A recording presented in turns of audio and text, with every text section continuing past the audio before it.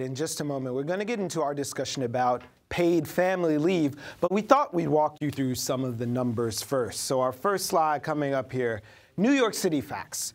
New York State, in fact, is the 5th state in the nation to really get on the paid family leave bandwagon. We're following the folks out in California, our neighbors in New Jersey, Rhode Island, and Washington all got the memo before we finally cleared it here in New York State. But we've got it, but the program doesn't go in effect until January 1st of 2018, a little bit more than 20 months away. There's offers New York City residents up to 12 weeks of paid time off. Sounds good, right? Moving on to the next slide, some more facts about New York State. Most employees covered by New York State's current temporary disability insurance are eligible for the program, and paid family leave covers both full and part-time workers in the state. Employees only have to have been insured for 6 months before they can become eligible for those benefits. One more thing I want to show you here. Nationally, there are about 12% of U.S. private workers, private sector workers, have access to paid family leave. Companies like Netflix and Spotify are among the forefront of offering this paid leave. President Obama has granted more than $2 billion worth of funds to encourage states to get in on the program, and funding is going to be in New York City coming through workers' payroll deductions. Now, you might think we're doing really great here. We finally got on board, 5th in the nation, but let's take this thing global.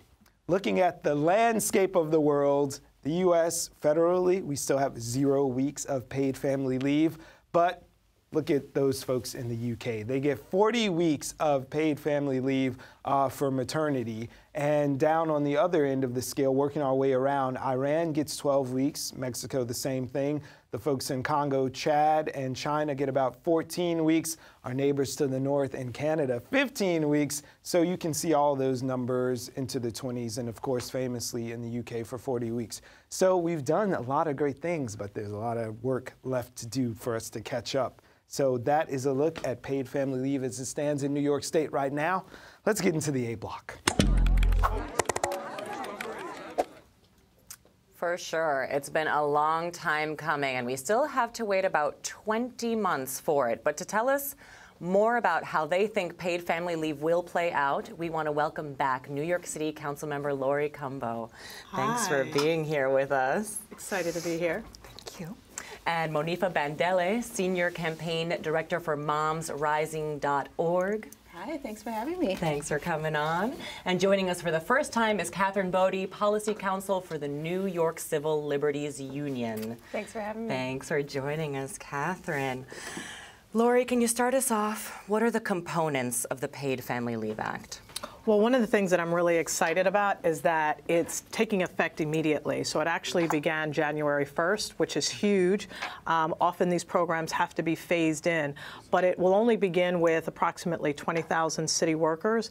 So this is really an infancy project in the sense of this is a way to roll it out incrementally, although it's starting immediately. But certainly we want to continue to expand I don't want to say gradually, but in incremental steps that allow us to take part in this as quickly as possible. So the next conversations are happening with our labor unions, those that have contracts with the city. We're trying to move forward in that way, and a lot of it has a lot to do with contract negotiations with labor unions, because that should be the next phase of how this is rolled out as well. So I'm really very proud, because coming into the City Council as chair of the Women's Issues Committee, we had no idea that in the first term of this administration we would see such great change on the city level as well as on the state level. And I feel, currently, as we're talking about the presidential elections as well, paid family leave is a huge part of this conversation in a way that it's never been before.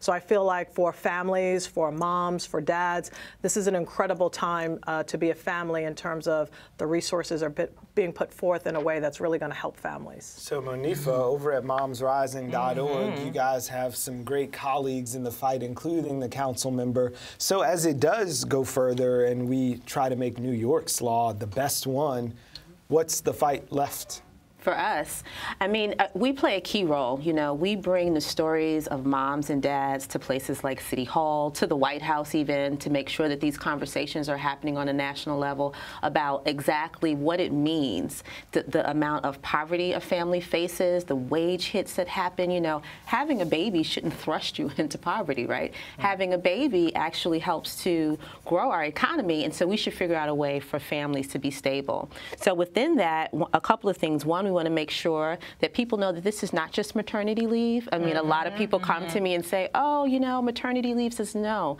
this is family leave. So it's parental leave, which means dads too. And we know that this issue can gain traction if we really talk about the whole family, because it's good for moms and dads.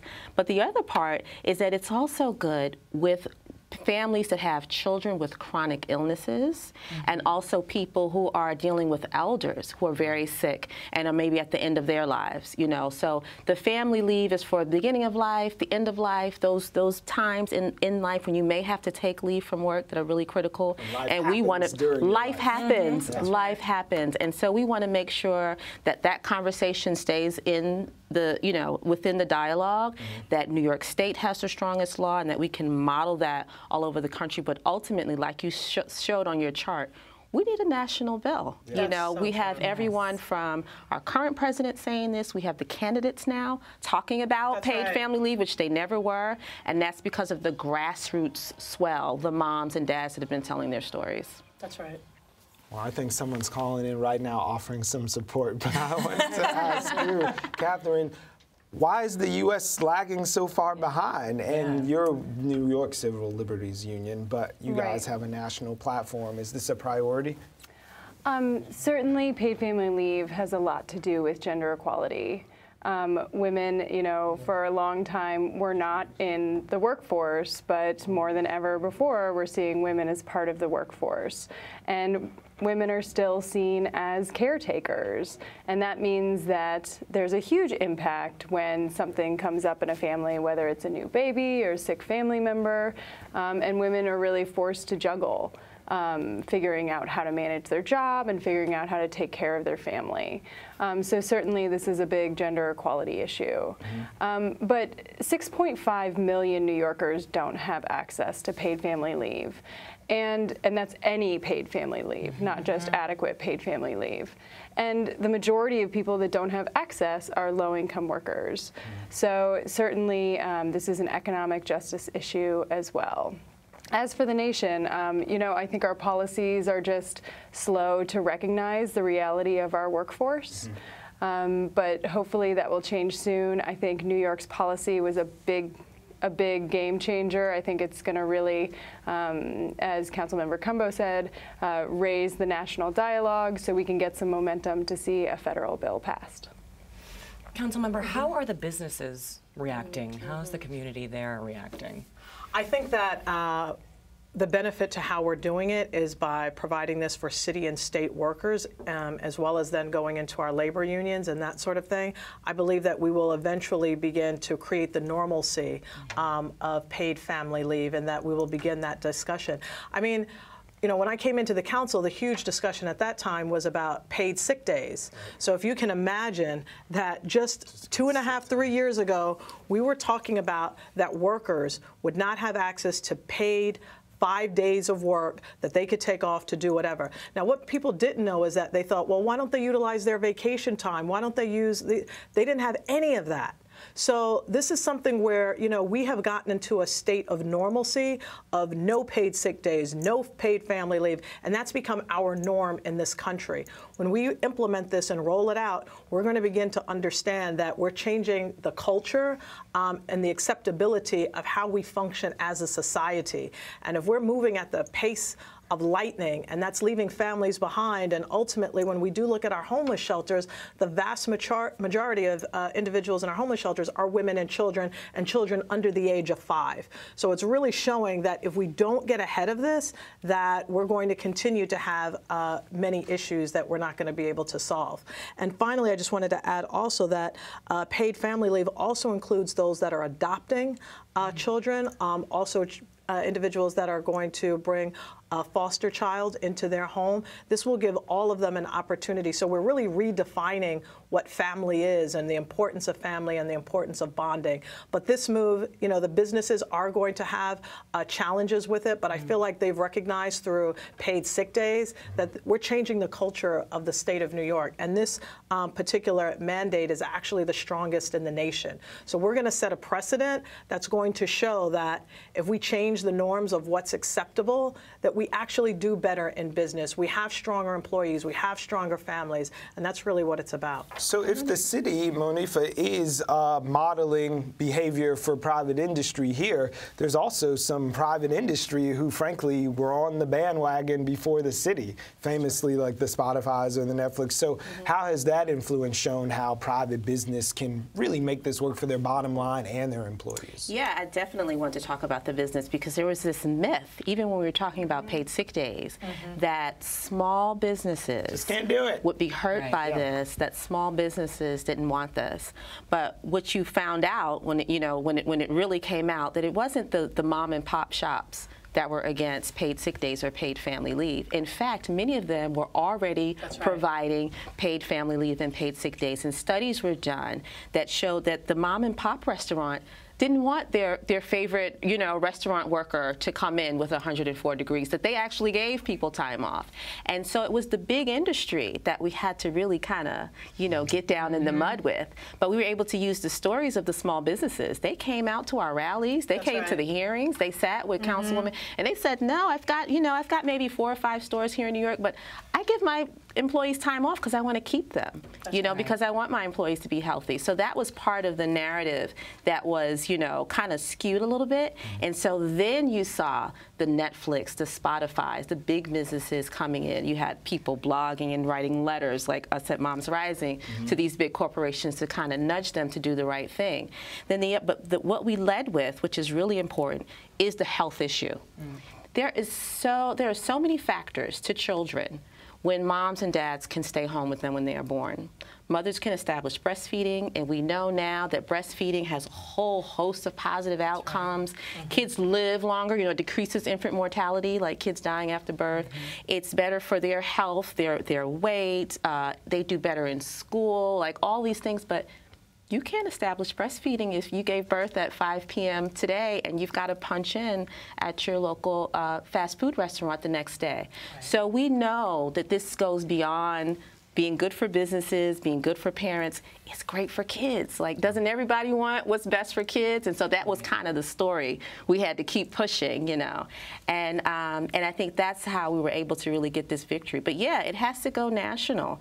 The big businesses, we also have to make sure, though, because we saw this with some of the big announcements, they would have paid family leave for some of the employees that were salaried workers. Salaried ones and not the But then they have hourly people who do things like maybe deliver the videotapes or whatever the hourly workers do. And so just as advocates, we have to keep an eye on that to make sure as people are like, we're on the bandwagon too.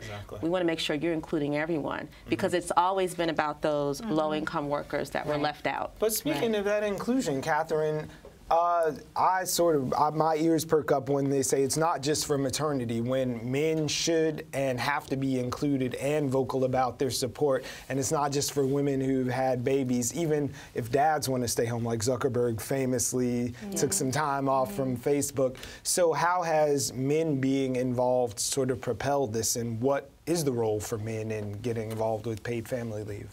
Well, certainly I think it goes to shifting the narrative around gender roles and who takes care of family members. But back to the details of the actual policy. When the statewide policy is phased in fully in 2021, how's that taking so long? Well, it's an insurance system. So that means that employees are going to pay in about $1 a week from their paychecks, and that the fund needs to build up over time. So it will start in 2018, and then it will be phased in over a few years.